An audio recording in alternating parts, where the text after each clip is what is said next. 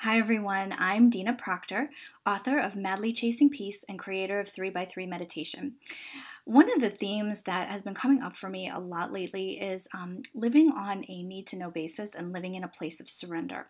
So I wanted to make this video to share this with you because it's something that is so important for us to be able to remember.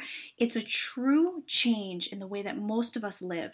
Most of us use our brains and our logical minds and our practical reasoning skills to navigate through our lives rather than recognizing that there's a greater source of power, peace, and wisdom, that voice of intuition, that whisper of, kind of God's guidance that is going on and being broadcast inside of us, within us at every moment.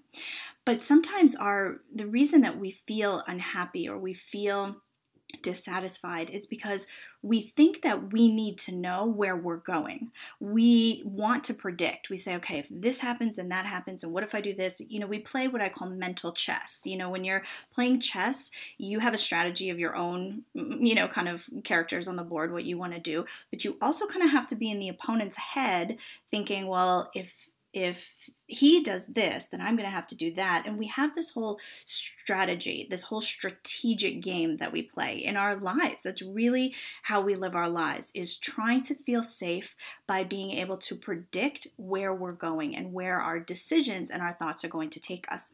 And so living on a need to know basis is really living in the space of faith. It's living in the space of, I don't know where the bigger picture is leading me, but I don't need to know that.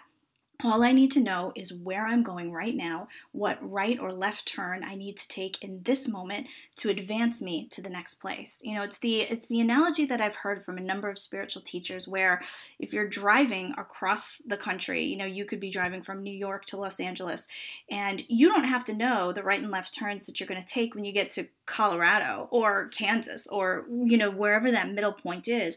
What you need to know is, what right or left turn do I need to take right now to get me out of this block and to get me out of this neighborhood and to get me out of this city? What do I need to know right now? What right and left turn, what yes or no decision do I need to make in this moment to advance me toward the goal? And trusting that the decision that you make right now will then lead you to a place where you're at a place where you make a different decision and you have different guidance taking you to that next step.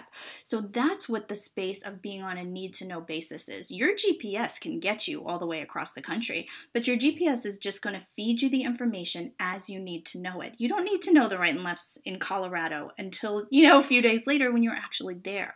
So trusting that when you get to Colorado, the guidance will be there to take you, but that you don't need to know that quite yet.